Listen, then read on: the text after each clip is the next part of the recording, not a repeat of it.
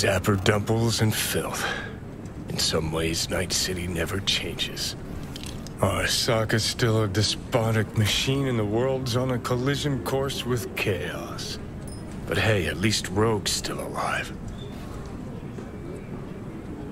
You know, you got some nerve. First you had to kill me, now you want to be my pal. Make like nothing happened. You know you don't gotta speak out loud to talk to me. What do you want? And I've processed some shit, changed my mind. Don't want you dead anymore.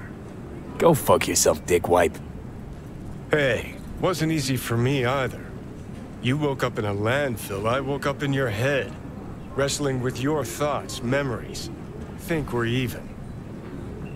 And I've taken a step back, looked at things. Think we might be able to help each other. We could start with Rogue. Her and I go back to the Stone Age.